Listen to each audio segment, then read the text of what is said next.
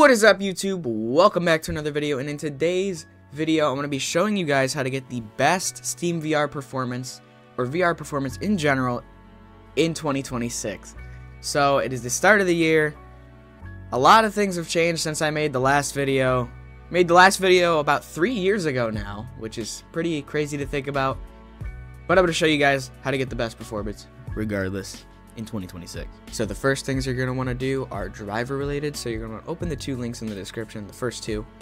It should open up a page like this that says driver version 566.36 and another page like this that says display driver uninstaller. Download the display driver uninstaller as well as download the game ready driver.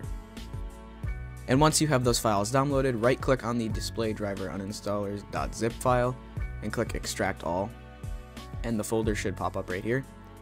Double click on it and click display driver uninstaller.exe and then click extract, and the folder should be here. Double click that and click display driver uninstaller.exe, click yes to the UAC prompt, and this should open up. Just click OK right here and click close. Click OK again.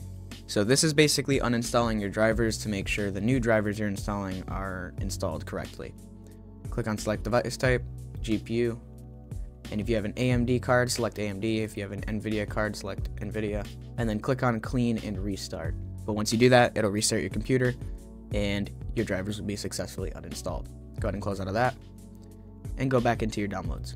Double click on the 566.36 driver for NVIDIA and then install that. Once that's installed successfully, that is the driver portion for NVIDIA done. Now, this is the portion for AMD GPUs. I do not have an AMD GPU. If I had an AMD GPU, I'd be able to better explain this, but I'm pretty sure the latest version for AMD should be perfectly fine. So go ahead and install the latest GPU driver for AMD, and then once that's done, close out of that.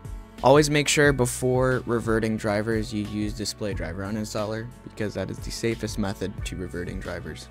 Now we're going to go on to the SteamVR Optimizations. Go ahead and open Steam, launch SteamVR. Now once SteamVR is open, click on the top left corner, settings, and click on video. Now once you're in video, turn off motion smoothing. Render resolution, set that to custom and set that to 100% of what your headset is. For me, that's 3560 by 3560, so set that to 100. If you have a high resolution headset, I say above probably like 2000 by 2000, turn off advanced super sample filtering. If you notice a quality jump from off or on, set it to whatever the highest quality is. Then go ahead and set overlay render quality to low. If you don't see overlay render quality or advanced super sample filtering, make sure advanced settings are set to show. And that's going to be it for the SteamVR setting optimizations. There's also an application called OVR Dynamic Resolution, and it aims to decrease or increase the resolution based on your frame times. I personally have never used it. I have it in my Steam library, but you guys could try that out. Tell me how that goes in the comments below. But I've heard this helps a lot of people. The next thing we're going to optimize is Windows itself. So go ahead and right click on the desktop, click on NVIDIA control panel if you have an NVIDIA GPU. Once that opens up, go to manage 3D settings. Scroll down until you see power management mode and make sure that's set to prefer maximum performance. Scroll down to where it says texture filtering and set that to high performance. Scroll down even more, make sure threaded optimization is set to on, and make sure triple buffering is also set to on. Go ahead and click on apply and then close out of NVIDIA control panel. Go to the bottom left hand corner, click on the Windows icon and type in power plan and click on edit power plan. Once that opens up, click on power options and you should see two plans here. I only have one because I disabled the other one, but you should see balanced and high performance. If you have a 9950X3D processor, 9900X3D processor, 7950X3D processor, or a 7900X3D processor, don't set it to high performance. That's the reason I don't have high performance here, because I disabled it, because some apps would automatically force it for some reason. So I just keep it on balanced. If you have any of those CPUs, keep it on balanced. If you have any other CPU, set it to high performance, and then close out of that. Now onto the VRChat optimizations. Go ahead and search for VRChat. Click on it and click on the settings icon. Go to properties, and you will see launch options here. So it'll just be blank for you. In the launch options setting, go process priority equals 2. So you want process priority equals 2 for every CPU. If you have a 7950X3D or a 9950X3D only, click on the spacebar, click on dash twice or minus twice. Affinity equals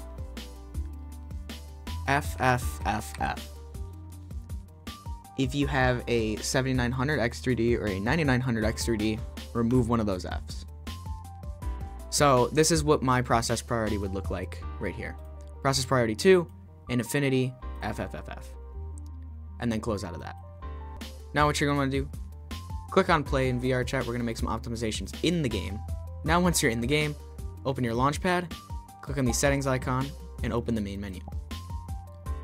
Then click on graphics and turn off anti-aliasing. You'll notice a pretty big jump if you have it on like 4 times or 8 times even. I don't know why anyone would play with anti-aliasing on. Disable that. It hurts performance. Probably the #1 performance killer in the game. Besides avatars, obviously. Scroll down, set everything to low. Everything should be on low. If you notice a jump in quality, bump these up until you notice a jump in performance. So for me, it's everything on medium. Everything on medium is where I can get away with good performance as well as good quality.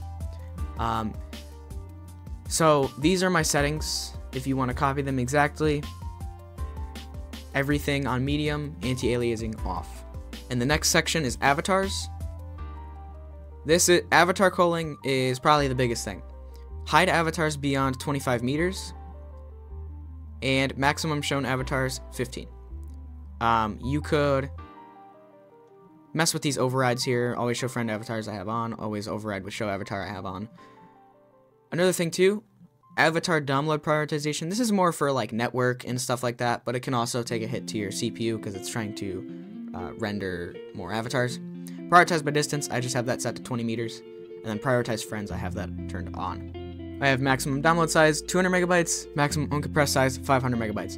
You should not have these this high if you go into public worlds a lot. I don't go into public worlds nearly as much, so I have these set pretty high.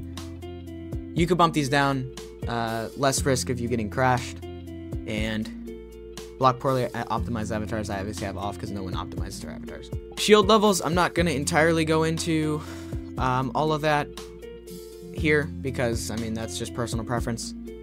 And you can go ahead and close out of the game. And that's going to pretty much be it for the 2026 SteamVR Performance Guide. I want to thank you guys so much for the amount of support I've been receiving on every video. The other performance guide is just doing overwhelmingly good, and I cannot thank you guys enough. Thanks for 1,000 subs. Hopefully a great year in 2026 to come. I also want to give a huge shout out to Echo the Neko on Twitter. She has a really good PCVR performance guide that I took a lot of inspiration from. I have most of the stuff that she wrote down in the doc in this video, but the stuff that I don't have, I'll have a link in the description. Big shout out to her. But anyways, I love you guys so much. Thank you guys for watching, and I will see you in the next video. Peace out, and have a wonderful day.